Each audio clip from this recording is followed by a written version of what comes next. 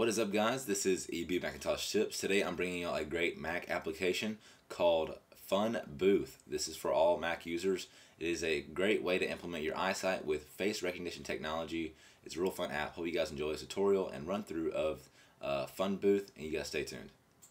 Alright, so let's go ahead and open up Fun Booth.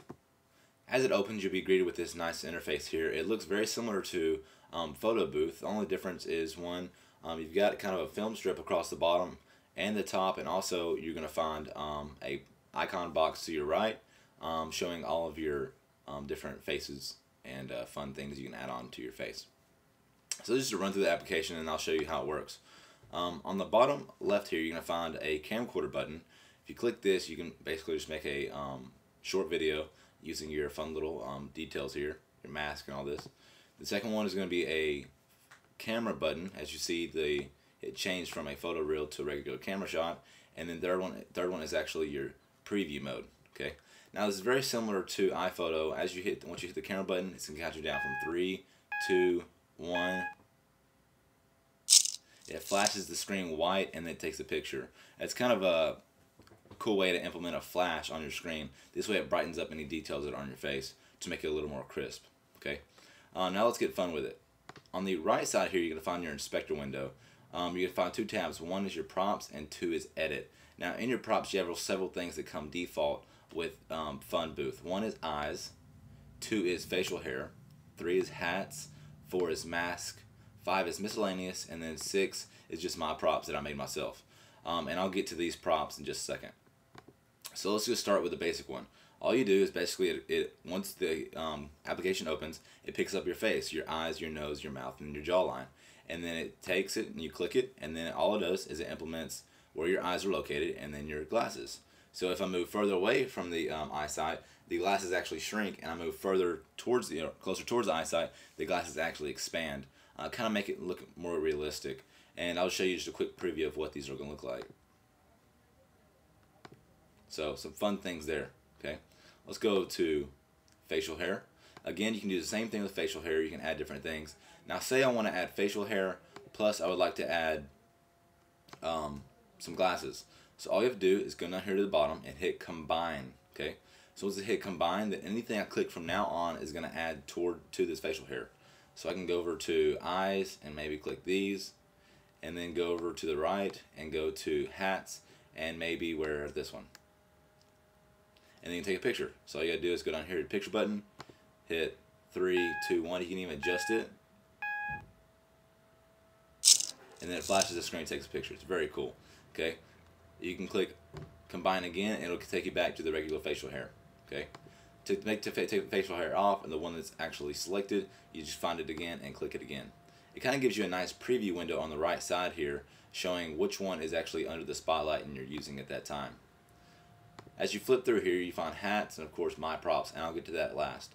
On the hats, it's very cool. It kind of it takes your eye technology, your facial recognition, takes your eyes and just puts it right above that, and it does fit quite well with most of them. I'll just flip through here and I'll show you. It's kind of funny. Okay, so once I have one that I want to select, all you have to do is just go over to here to edit. You can actually edit and use kind of a paintbrush, kind of like in Photoshop if you guys use Photoshop, or kind of like paint if you guys are on a PC. And so if I hit color, actually select the color, select my brush size, and actually go in here and color up whatever I want to do.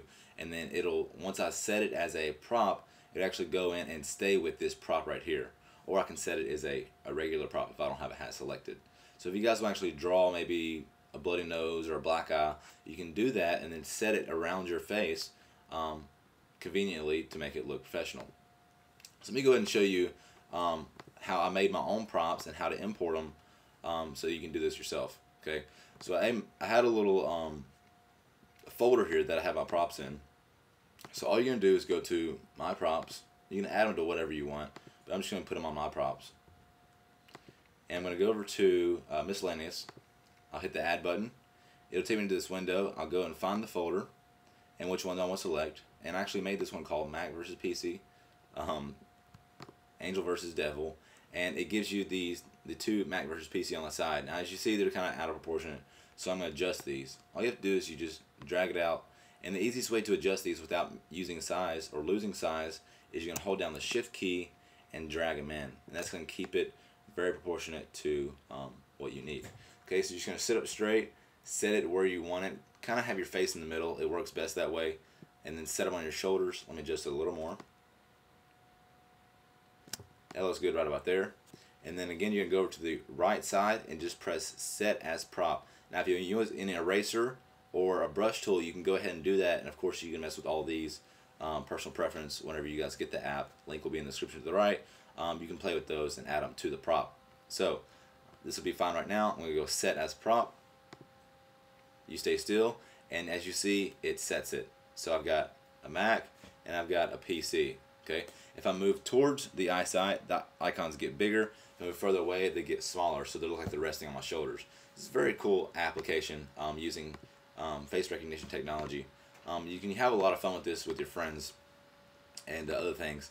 And if you guys go over to my prompts or all prompts, you see that I've actually added several props here that I made in Photoshop, and I'm going to give to you guys. I'm just going to run through them here at the bottom. You guys can see all those fun props.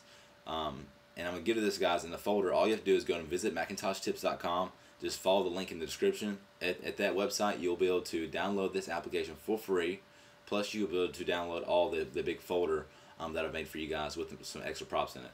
So anyways, guys, this has been Fun Booth. This has been EB Macintosh Tips, you guys know. And again, thank you. Go visit the website. And if you haven't voted for me on my tape sculpture, go and do that. All the links will be in the description.